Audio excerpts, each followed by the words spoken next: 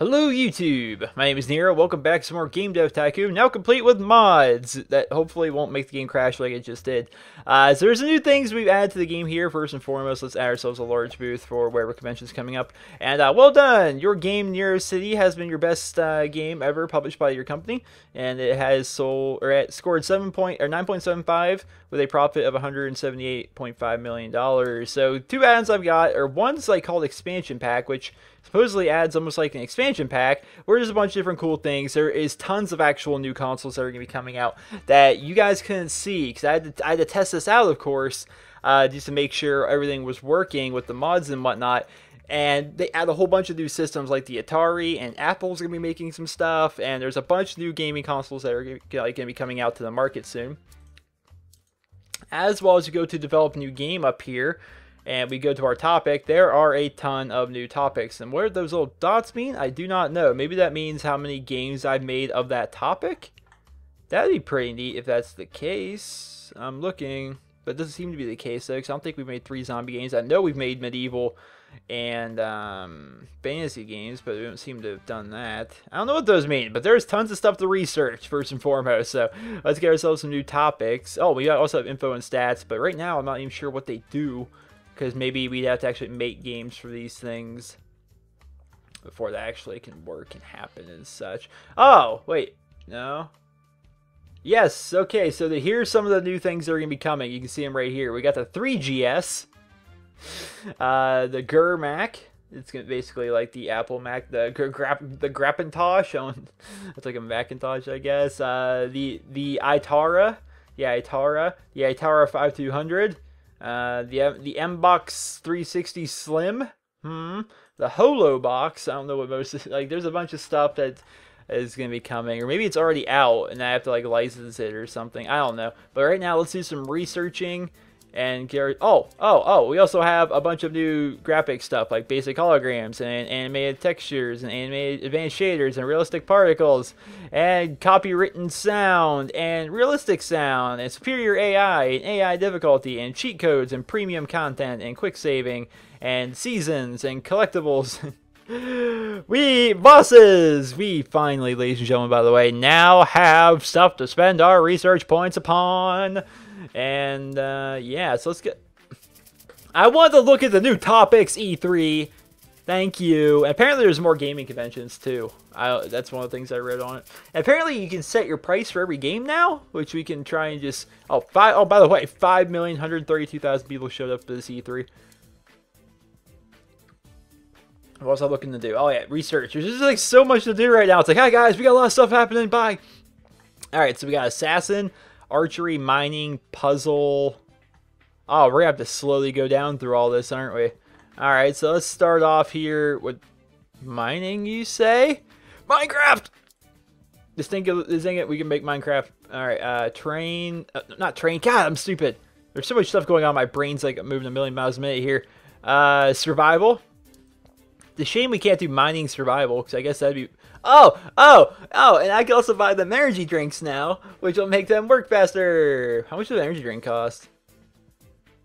500 gold, that's it. Oh, dude, look how fast he's going.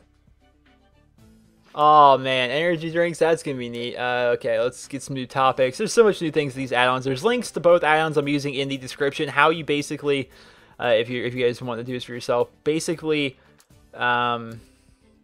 you have to download the file and then like just put on your extract it or whatever to your desktop, and then move it into your Game Dev Tycoon mods folder. And it was a bit confusing, especially with the expansion pack one, because for whatever reason, like the original zip file doesn't work. You have to open up a zip file and then use the file from within there. It was a whole ordeal. Surfing. We're just researching all the things right now. Horse racing. Okay. Construction. We're just going to research all the things. Hockey. Hey, we never had hockey before? Well, I guess that'd be under sports. Maybe they add individual sports. Astronaut. Let's get assassin. I feel as though we should be getting assassin. I'm just going to grab them all. There's archery. Let's research. Puzzle. Yeah, last time though, I was gonna record this episode, and like 2 minutes in, like it is it gonna happen again? The entire R&D lab went black, and then like I couldn't click anything, and it became a whole ordeal. Kind of scared me. Now I'm afraid to like go over there.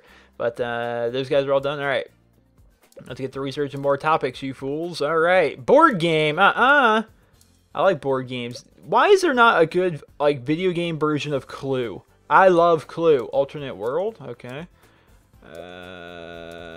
Keep in mind all the different things we're researching here. Dinosaurs. Keep in mind all the cool things we're researching here, because when you leave suggestions for different kinds of games. Beat 'em up. Okay, we got a beat 'em up genre now, or well, topic, I guess. What else we got here? We got ice hockey. Wait, did we already have hockey? Now there's ice hockey? What? That just seems kind of redundant. Okay, so we got American football. Now we got Canadian football. All right, Vikings. All right, let's research something over here with me. Super villain. I'm just gonna grab astronaut though, because I'm gonna try and get every single possible topic that we can get. Then we got research whole new things. This thing, we can make a whole new engine. We can make a whole new console with all our new things, and maybe that'd be amazingly good. I don't know. There's also a multiplayer mod, apparently. I don't even know how that would work, but I don't have anyone to play with anyway. I don't think... The only person I know that has this game is Wildcat, and I don't think he plays it anymore. Not vacation. Let's continue researching. Let's get our canoeing. Tower defense. That's cool. We got tower defense now. Research. New topic. Goblin. I like goblins. Yep. Here's the thing. Who can relate with me on this one? So here is my kind of dilemma. I am in a love-hate relationship with World of Warcraft, and I don't even play the game. I want to get into that game. I do. But every time I try getting into it, it's like... There's so much reading. I don't like the way you move around. Like, I'm interested in everything about the game besides the game itself. And like another big thing about going at like something like World of Warcraft is like the game's been out for like 10 plus years. Like 10 plus. Like they misspelled wizards. The game's been out for 10 plus years, right? There's 10 plus years of content. I would not get bored. Like, well, I guess it's possible to get bored. I would not run out of things to do in that game. And it sounds like so cool. And like, but I just can't get into it. I've been trying, and it's like, I don't know. But yeah, I like the goblins in that game. I think they're interesting. Like I don't even play World of Warcraft, and while I was like sitting there like trying to fall asleep last night, I was just kind of looking at my phone. I was reading on the lore of goblins in World of Warcraft, and it's actually pretty interesting. It's like I'm looking at all this stuff, but I don't even play the game, and I try playing the game. Like I can't even get out of the starting zone. It's like this is boring. I don't like. I like to know what's happening in the quests that I'm doing, and to do that, I need to sit there and like read everything because the game doesn't have like voice acting and stuff, and it's like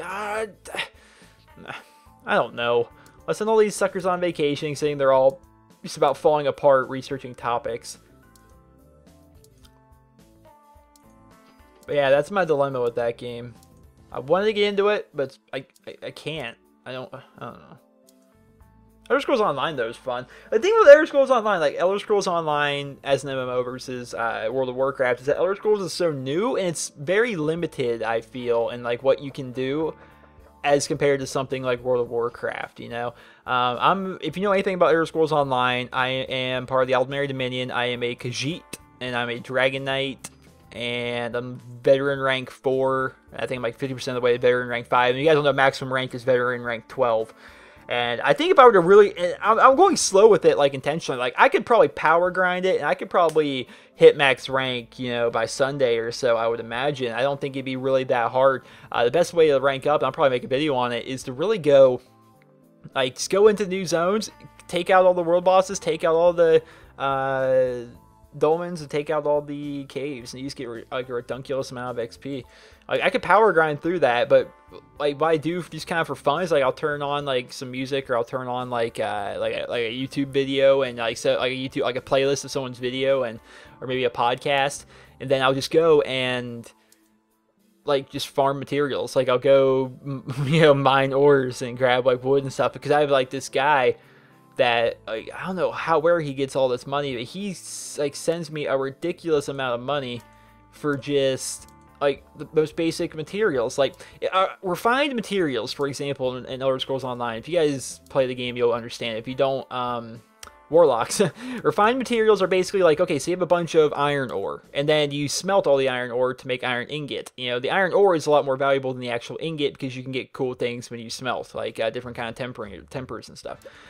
This guy will buy all ingots, like basically any refined material for 6 gold a piece or 600 a stack, and he'll give me 15 gold or 1500 a stack for raw materials, which is a ridiculously good price, almost double what you could usually get. So I just go farm materials for an hour and just make like thousands of gold off of this guy. I just send it to him in the mail and he sends gold back, and it's great. So that's kind of fun. But the game itself feels kind of limited. And I don't even know why I'm talking about MMOs right now. Mainly because we're not doing anything interesting aside from researching things. But yeah, that's kind of my dilemma with like the World of Warcraft. And the thing about Elder Scrolls, it's like it feels kind of limited, you know? Like you can only have 5 abilities at once, which those abilities are nice, but you can only have 5 of them on your screen at once. I think it'd be nicer if we could have more. But I think the reason that it's like that and that it's so stripped down until you can have 5 abilities plus an ultimate ability is because it's supposed to work for the consoles as well. I think that's the issue, is that the game is also supposed to work for consoles as well. God, there's so many things. Okay, I think I want to make a game now. Okay, I'm going to finish it off and I'm going to make a game. Yeah, there's my just talking about MMOs that aren't even the game I'm currently playing for, 5 minutes or 10 minutes, however long that was.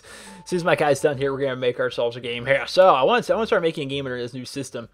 And now we have like a million new topics, but I'm only going to do topics that you guys are suggesting, of course. And one of those popular ones is Battlefield Nero Line or Nero Field Hardline. And we're going to go Nero Field Hardline, I guess. Which is, of course, going to be a parody of the new Battlefield game that's going to be coming out. AAA game, M for mature, pick topic. It is basically going to be military action. Not simulation. It's not like real military at all.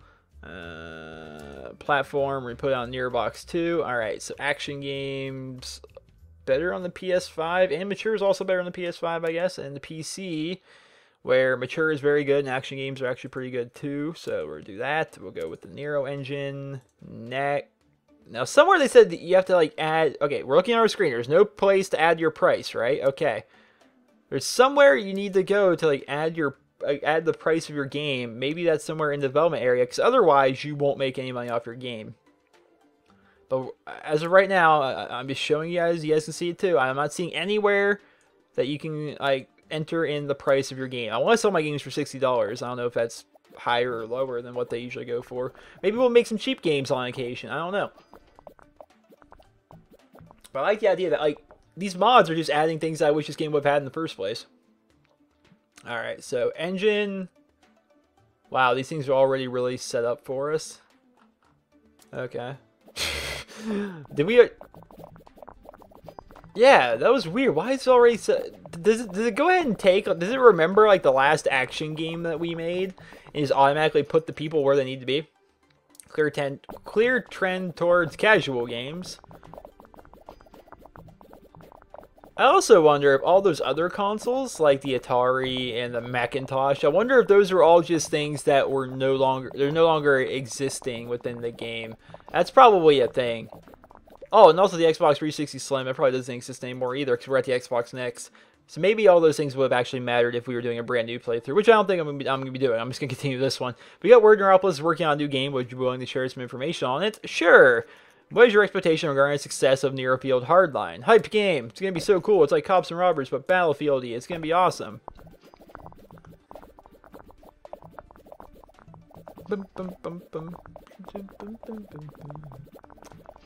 Never get tired of the music in this game. You know, I've put like almost 20 hours into it. Oh, I'm stupid. We should be... There we are. Well, did you ever stop and think maybe I was doing it in the middle of something? Okay, this isn't exactly right. Alright, so perfect. It's not exactly right. So AI, which I believe to be a tech thing. I'm not even sure.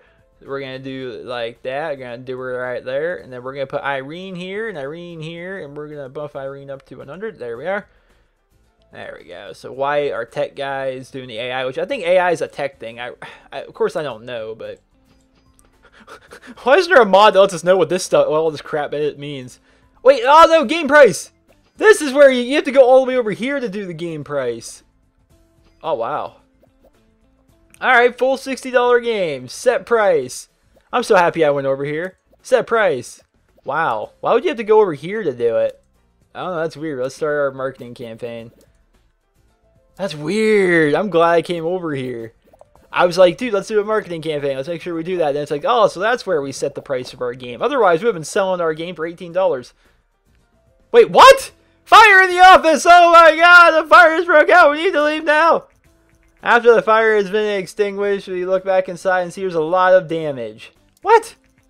You were able to save your current project, but the repair was expensive, and this game better be worth its money. 15,000.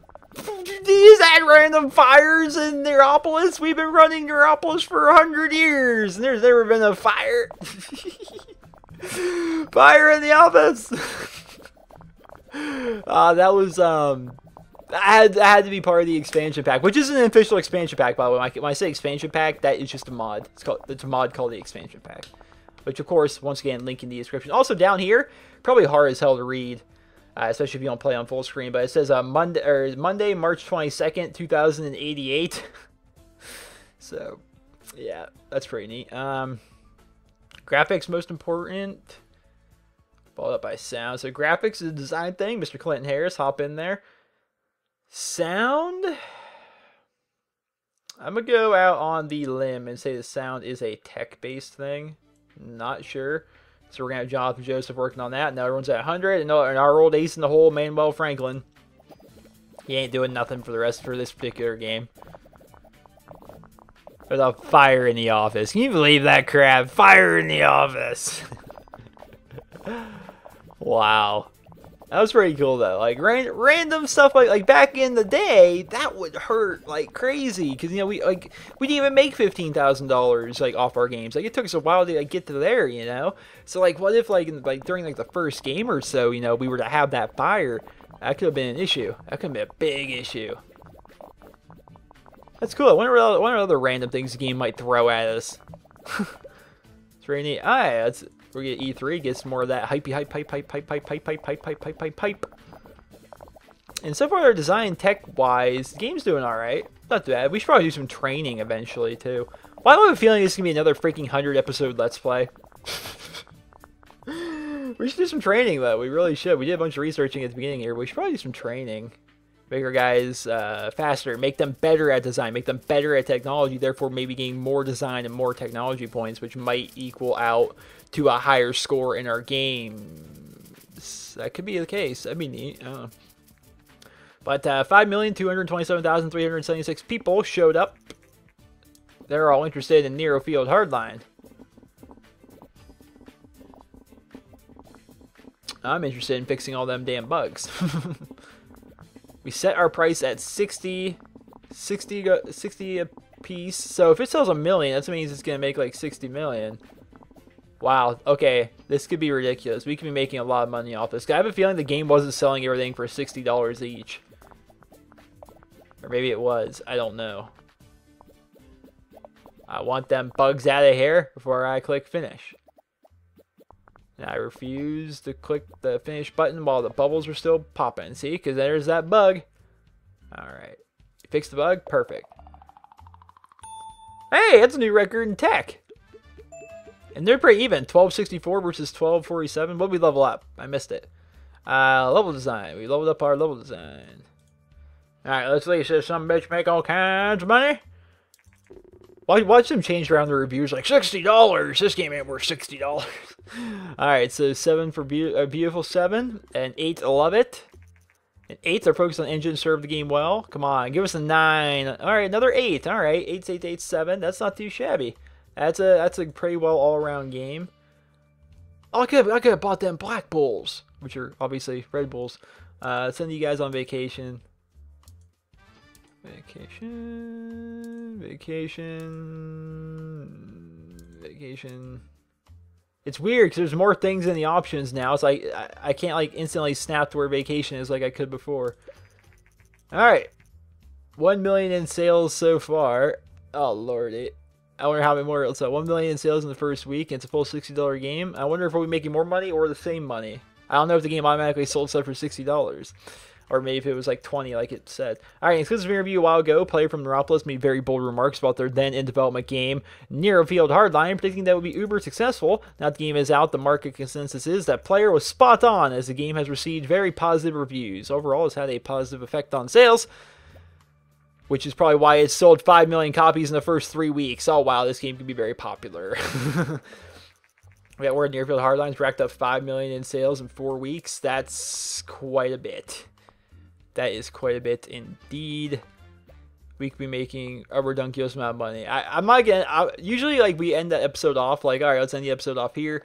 And then we see like how the game kind of finished off in the next one. But we're gonna wait. I want to see how much money this thing makes, because it feels as though we've jumped up a lot of money so far. Nero Field Hardline's racked up 10 million in sales in 1, 2, 3, 4, 5. It took us 9 weeks to rack up 10 million in sales. It's an unbelievably odd number. Damn giggity. And while we're at that, let's start training. So, Clinton Harris, you're really a good backup guy in really every regard. But usually we do...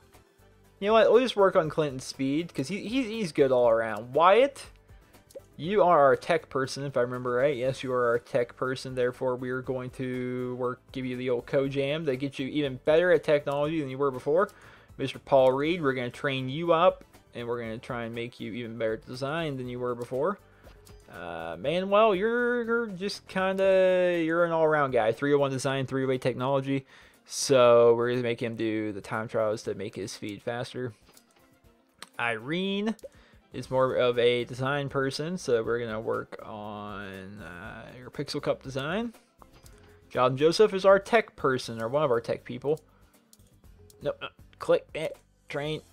Yes, he's more of a tech person, so we're going to give you the old code jam. I want to make our games better. I want a perfect game. That'd be so cool. We've got a 10, 10, 10, 9, which gives us an overall rating of 9.75. That stinks. All right, and post now. No new insights. Okay, that's cool. I'm glad I did that game report then. Thank you. Let's train me up, which I'm more of an in-between. Wow, my guy's really not specializing in really anything, which I guess is okay, because my guy kind of goes where he's needed, but really more towards design, I guess. But we're gonna do work on his time trials.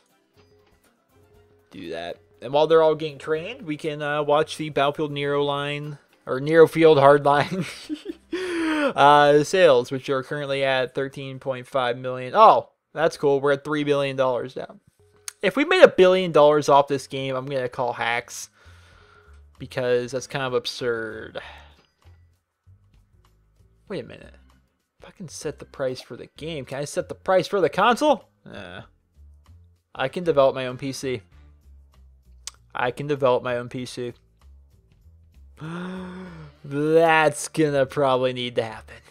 That's gonna be cool. But dude, look how much we made. $3 billion. We just did $2 billion last episode. How do we make $1 billion in one episode? I want this game to end so I can see how much money it's made. Because it doesn't make any sense making a $60 game. Because if so, it's like, oh, well then, this kind of breaks the game in a little bit. Yeah.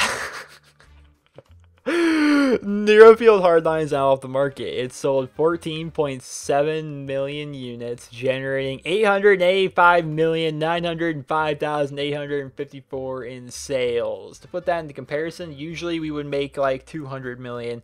We made probably 4 times as much money off of that game than we did any other game that sold as much as it did. So I don't know. I feel as though that's cheap, even though it really isn't. Or I'm just selling my games for $60 like they should be. I don't know if that's cheap or not. Well, either way, let me know your opinion on that in the comments. I'm ending the episode off here. I hope you guys all enjoyed this episode of the Game Dev Tycoon playthrough. And if you did, please share the rating where you guys feel the video deserves. And, of course, leave your suggestions for different game ideas in the comments. I take the good ones, I copy and paste them into this little document folder over here and on my second monitor. And I read them and I make games based upon your guys' feedback and stuff. And also, what you guys want, we can make our own computer, we can make our own new console, which we should probably research a bunch of different things that we can add now and make a new engine, then make the new console and make the new computer, and then all of that cool stuff until eventually Neuropolis is just a complete monopoly completely. We could call us Neuropoly. That would be pretty cool. That's clever. Either way, I hope you guys all enjoyed this episode of the Game Dev Tycoon playthrough. And if you did, please be sure to leave a rating. Hope you guys all have a wonderful day.